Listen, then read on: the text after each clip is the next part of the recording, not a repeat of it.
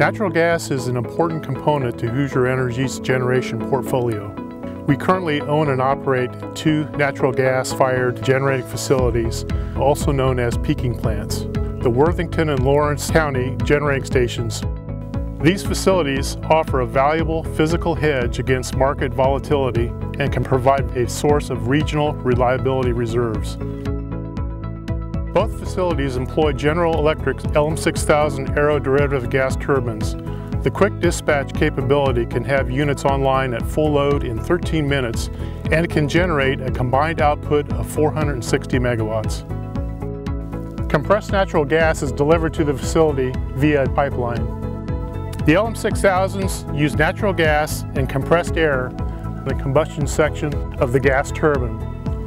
Those hot gases are extracted on the power turbine that converts mechanical energy that rotates a generator at 3,600 RPM, creating 13.8 kilovolts, which then flows to generator step-up transformers that increase the power to 161 kilovolts.